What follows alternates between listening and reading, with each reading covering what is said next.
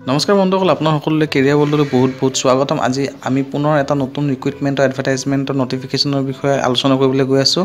অসম পুলিচৰ নতুনকৈ recruitment notification দিয়া হৈছে জুনিয়ৰ এছিষ্টেণ্টৰ কাৰণে, আৰু এটা নতুন পষ্টৰ কাৰণে ইয়াত ৰিক্ৰুইটমেণ্ট নটিফিকেশ্যন দিয়া হৈছে। সেই বিষয়ে আজি আমি ইয়াত সবিশেষভাৱে আলোচনা কৰিম।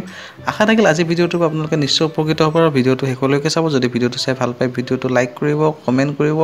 আপোনালোকে কিবা যদি জানিবলগীয়া থাকে আৰু ভিডিঅ'টো আপোনাৰ বন্ধু বান্ধৱ ভাইটি সকলোৰ লগত শ্বেয়াৰ কৰিব, যাতে এই ভিডিঅ'টোৰ ওপৰত সকলোৱে উপকৃত হয়। আৰু আপোনালোকে যদি কিবা ডাউট থাকে তেতিয়াহ'লে মোক কমেণ্টৰ মাধ্যমৰ সহায়ত সুধিব পাৰে। মই আপোনালোকক যিমান পাৰোঁ সহায় কৰিবৰ কাৰণে চেষ্টা কৰিম। আহক বন্ধুসকল চাওঁ অসম পুলিচৰ নতুনকৈ ওলোৱা ৰিক্ৰুইটমেণ্ট নটিফিকেশ্যনৰ বিষয়ে সবিশেষভাৱে।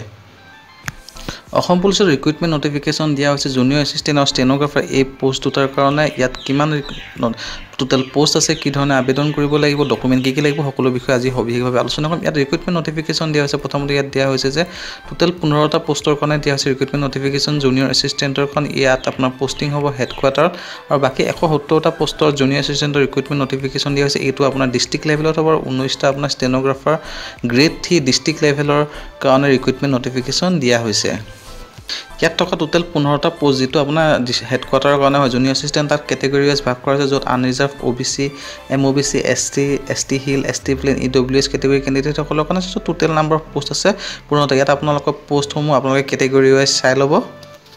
ঠিক সেই একেদৰে 170টা পোষ্ট যিটো আপোনাৰ ডিষ্ট্ৰিক্ট লেভেলৰ কাৰণে আছে জুনিয়ৰ এছিষ্টেণ্টত, তাকো কেটেগৰী ৱাইজ ভাগ কৰা হৈছে। ইয়াত আপোনাৰ জেনেৰেল কেটেগৰীৰ কাৰণে OBC, MOBC কেটেগৰী কেণ্ডিডেটসকলৰ কাৰণে আছে, SC, ST hill, ST plan, EWS category কেণ্ডিডেটসকলৰ কাৰণে আছে। টোটেল ইয়াত 170টা পোষ্ট আছে, আৰু এই গোটেইখিনি পোষ্টক কেটেগৰী ৱাইজ ভাগ কৰি দিয়া হৈছে। একেদৰে 19টা যিটো আপোনাৰ ষ্টেনোগ্ৰাফাৰৰ পোষ্ট আছে, এই পোষ্টসমূহকো কেটেগৰী ৱাইজ ভাগ কৰা হৈছে।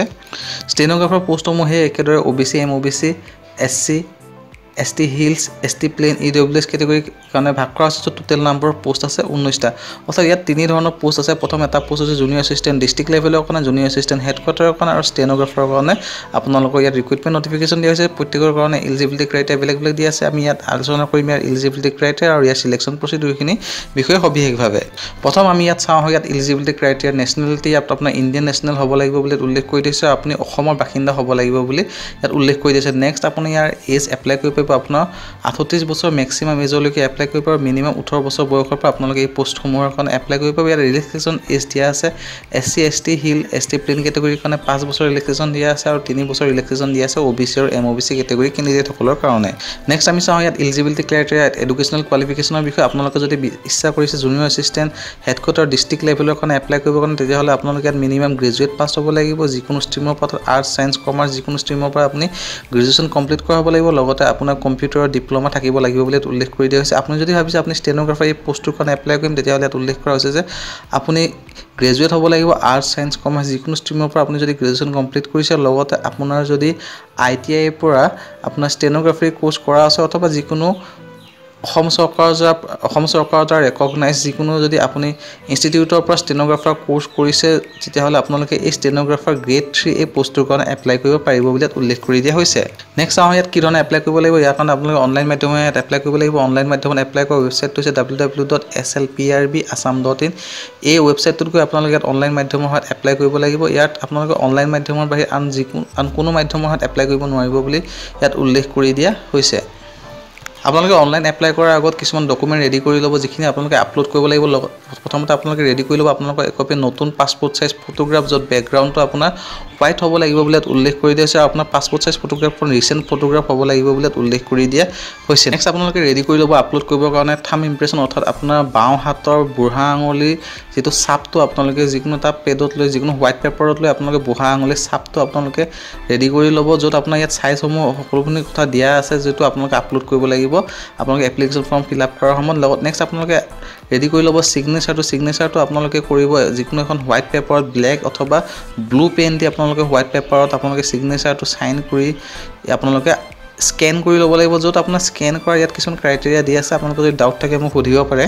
আপোনালোকে কিছুমান ডকুমেণ্ট ৰেডি কৰি ল'ব লাগিব। ডকুমেণ্টসমূহ হৈছে আপোনালোকৰ চাৰ্টিফিকেট, এজ প্ৰুফ হিচাপে আপোনাৰ SSLC এডমিট কাৰ্ড অথবা ইকুইভেলেণ্ট এক্সামিনেশ্যন এডমিট কাৰ্ড, আপোনালোকৰ গ্ৰেজুৱেশ্যনৰ অৰ্থাৎ BA, BSc, BCom চাৰ্টিফিকেট, আপোনালোকৰ কাষ্ট চাৰ্টিফিকেট, আপোনালোকে যদি ৰিজাৰ্ভ কেটেগৰীত এপ্লাই কৰিব বিচাৰে আপোনালোকৰ।